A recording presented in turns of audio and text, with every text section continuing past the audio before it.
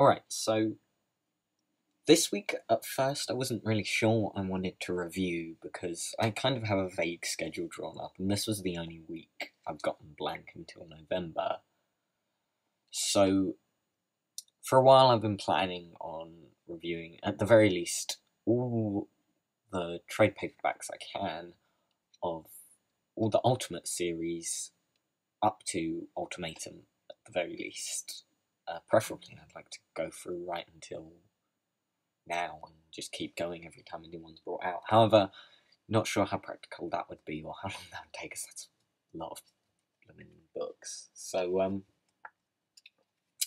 I believe now I have volume 1 of every original Ultimate Series book. So I have Ultimate Spider-Man Volume 1, Ultimate Fantastic Four Volume 1, Ultimate X-Men Volume 1, and Ultimates Volume 1. And that, I believe, is the only 4 series they had running originally. I think there's an Ultimate Team-Up, and I don't know where that falls into the reading list, because I have found a reading list for the Ultimate Universe, which I plan on using. So yeah, that's... I can't remember what order it's in, so I'm going to try and stick as close to that order as possible. So, the first one, of course, the thing that launched the whole Ultimate Universe is Ultimate Spider-Man, so of course it only makes sense to start there. Now, a quick bit of background on the Ultimate Universe. So, if you're watching this review fresh and have no clue what this is, you've just seen, I don't know, wherever you buy, on Amazon, wherever, you've seen or have been suggested Ultimate Spider-Man Volume 1, and you don't know what that is. Well, I kind of touched on this on my video I did about Marvel possibly having a reboot, which you should check out. However, I'll cover it here again. So, the Ultimate Universe was kind of created... I'm not sure on all the details, but reading this especially feels like at first it was just created so we could keep telling stories with a teenage Peter Parker. This is from, I believe it's 2000. It may be slightly later than that. I don't think it's 2000 exactly. However, there's no clear copyright from what I can see that will tell me. No, sorry, I really should have looked that up. But early 2000s, either way. And reading most of this book, it especially feels like it was created just so we could keep telling stories with a teenage Peter Parker. And so, obviously, it begins with his origin. So, as far as reinventions go, there really isn't any here. There's some small changes, but those are mostly just modernizations. They aren't outright character changes, for the most part. There are a few which I'll touch on in a minute. For the most part, it's just now how would Peter Parker live in an internet age and so on. So, yeah, that's kind of one of the things. I like how in this, as opposed to, I don't know, the recent Amazing Spider-Man movies, he is very much a nerd. He's kind of looked down upon by everyone. Like, Mary Jane feels sorry for him, and I don't know if I like that straight away. I don't know if I like her already being into him before he's Spider-Man, because I feel part of Spider-Man it's a power fantasy in many ways, which I'm okay with. I'm fine with power fantasies in fiction, like whatever they may be. And I feel kind of it's the idea of him growing out of being this social recluse and so on. And really, Mary Jane is his only friend. He kind of has Harry Osborn, but I don't know, it doesn't outright say it, but in some ways it feels like Harry just uses Peter to do his homework, in some ways. But in some ways it isn't, because Peter kind of keeps asking him to keep bullies off his back, but Harry's not very good at that. He keeps telling him, "Oh, you don't do that," but he doesn't really do anything about it, so there's no real change he can cause. But, so then one day he goes out and gets bitten by... It's not a radioactive spider in the Ultimate Ultimate Universe. It's a genetically modified spider created by Oscorp.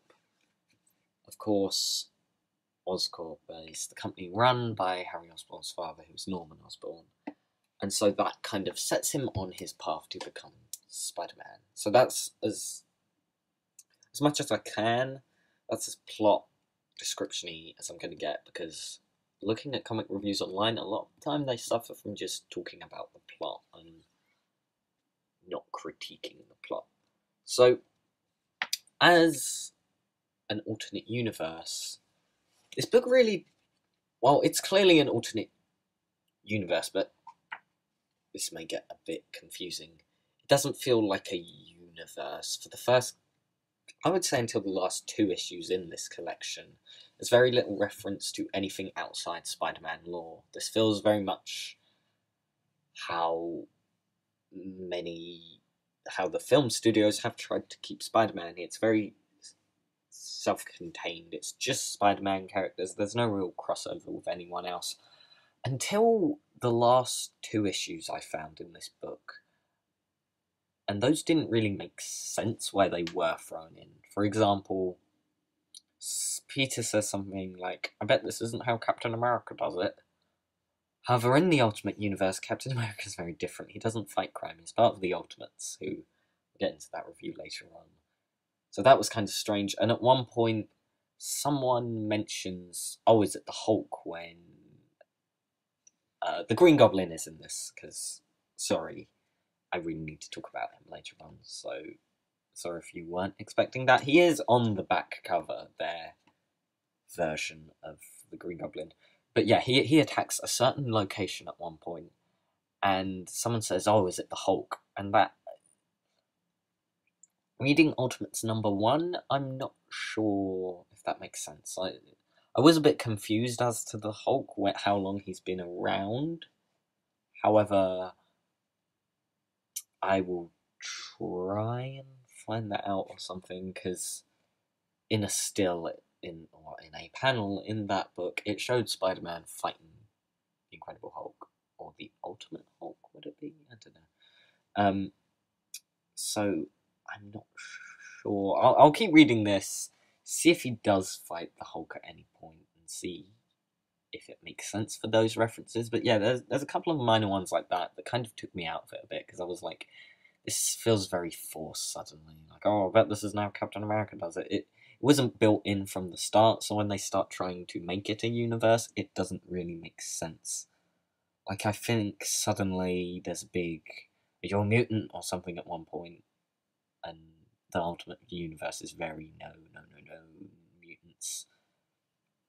So reading that in relation to this, it's weird how accepting they are of Spider-Man, considering people aren't aware of how he got his powers. So that kind of felt out of place. I don't know, I'll see, because Marvel always has trouble fitting in the mutants, so we'll see how that goes as the series progresses, and we'll see how the Ultimate Universe deals with mutants. But yeah, as an alternate version of Peter Parker's origin, this doesn't really do a lot of new stuff. As I said, there's a few modernizations, but that's mainly what it feels like. It feels very much just like a modernization of Spider-Man, as opposed to a whole alternate universe. Like, somehow if Marvel were to reset solely Spider-Man in their universe, this wouldn't wholly break canon at all, really, if you think about it. Well, obviously, it would still break canon because there's so much Spider-Man. But you know what I mean. As a modernization or a retelling with fresh eyes or a modern perspective, that's all it really is. So don't go in this expecting, whoa, what radical reinterpretations of character. They're mostly the same, Spider-Man especially. I really like his interplay with Uncle Ben and Aunt May in this. You really get the sense that they care about him, and they're kind of overprotective. And at first I was worried they weren't going to have Uncle Ben say, with great power comes great responsibility. However, later on he did. At first he says what he says in the Amazing Spider-Man movies, where it's like something something power, something something responsibility. And yeah, I didn't like that in those movies, so I'm glad we got with great power comes great responsibility, because that is a key phrase making Spider-Man.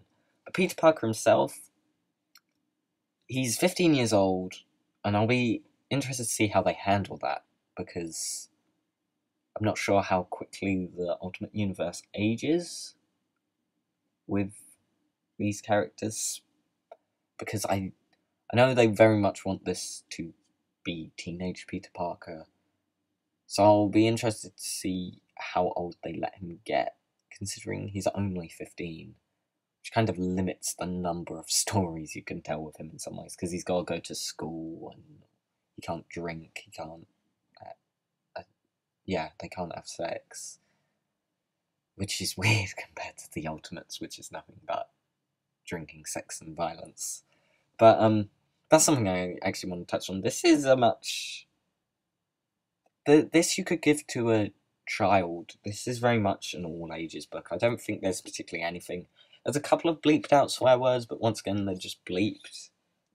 There's no extreme violence at any point in this volume. There's a tiny bit of blood at one point when Uncle Ben gets shot, but that's just it being realistic, and it's not gratuitous. It's not like all over the walls. It's just kind of dried on the ground, so I was okay with that. So that was nice to see. But reinterpretations of character, Flash Thompson's the same. That group of bullies are all the same. Peter Parker's pretty much the same. He's kind of a dick in a sense, but I'm okay with that to begin with, because you're not meant to like Peter Parker at first. He's meant to grow as a person, change. Because that's the whole point of him being told, with great power comes great responsibility. And he's kind of a moody teenager kind of thing, but it's not stereotypical to the degree that you'll be like, oh my gosh, you do not get teenagers. This book clearly does, and I'm glad for the most part it stayed out of trying to use any slang, because that would really age the book. There are a few pop culture references thrown in that I don't think... They don't age the book horribly, but a couple of them I didn't get, and they just kind of took me out for a moment. But that's all. They weren't a serious issue I had with the book. It's interesting how it seems Mary Jane is his first love interest in this. It's not Gwen Stacy. Gwen Stacy's not even in this, so I'll be interested to see if they bring her into the Ultimate Universe.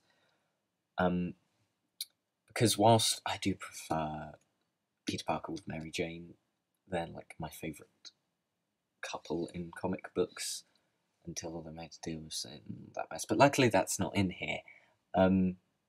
But yeah, it was nice to see that. However, part of me does feel Gwen Stacy and what happens to her is an important bit of Peter Parker's character arc. However, this is an alternate universe, so I'll be interested to see how that affects him. But yeah, they're all written pretty similar to their normal counterparts. Mary Jane's just a nice person, and that's nice to see. They haven't made her some horrible teenage stereotype. So that was nice to see. The last couple of people I'm going to touch on, J. Jonah Jameson is almost exactly the same in this. And of course, Peter Parker does work at the Daily Bugle within this book. And they've changed it so now he works as the kind of web designer. I think they call him webmaster, actually, which I feel is a joke, because Spider-Man webs, I don't know, maybe it was unintended, but he kind of runs the Daily Bugle website, and that feels one of the things they've just kind of thrown in to make it modern, but I'm okay with it. I don't hate it. It was just, I don't mind him being a photographer. However, yeah, it doesn't break it for me. I just kind of prefer him as a photographer, but I am fine with him being the webmaster. And the final character I'm going to touch on is Norman Osborn / the Green Goblin, who I like him up until he becomes the Goblin, Because first of all, I don't feel the way he becomes the Goblin makes too much sense. They like try and recreate the spider bite, and that somehow makes him a green monster that throws fireballs. I didn't get that. I'm not sure what I missed there, but the ability to throw fireballs feels pretty extreme. Like, wow. What? How on earth did you get that ability? And as the Green Goblin, he's just kind of he doesn't have any personality or character to him, so that was disappointing to see. Now, I don't think he's killed off at the end of this. In fact, I'd say I'm almost certain you don't kill off the Green Goblin within the first 7 issues of your new Spider-Man universe. So I'll be interested to see if they do anything with him as he comes back. Hopefully give the Green Goblin a bit more personality as the Green Goblin. But yeah, as Norman Osborn, I liked his character. I didn't like him, obviously, because he's a horrible person, but he was a good... He was just Norman Osborn, really. He's pretty much the same in every version, where he doesn't like his son, he's very work-driven, he's kind of crazy. Because you have to be to become the Green Goblin at the end of the day. But, yeah, this is almost a one-to-one adaptation of Peter Parker's standard origin. He becomes a wrestler at one point, and I wasn't quite sure on how that worked out with... That's where he gets his costume in this, and I was fine with that, but I was more just not sure of how they would let him wrestle when he's clearly... When he won't reveal his identity to them, but I accepted it. Now, that's pretty much all the plot, so I'm briefly going to touch on the artwork. I really like it for the most part. It's bright, it's colourful, it's kind of slightly exaggerated for the most part. It's nothing extreme. And I like... They have a lot of re-invoking of classic Spider-Man poses. Like when he finds the burglar, it's an exact, to my knowledge, to how he originally found him, pretty much. And he does a lot of classic Spider-Man poses, so that was nice. But yeah, aside from that, I don't really have too much to say anymore. I just really like the artwork. It was bright, it was colourful, and that's what I want from Spider-Man at the end of the day. I don't like Spider-Man to be dark and gritty colouring. It's bright, it's cartoony, and it's exaggerated, but not completely ridiculously. So, in conclusion, would I recommend Ultimate Spider-Man Volume 1, Power and Responsibility? Yes, definitely, I really love this. I hope I didn't come off too negative, I was just kind of critiquing it. I didn't want it to just be me sitting here going, oh my god, I love this, but I really like it as a modernisation of his origin.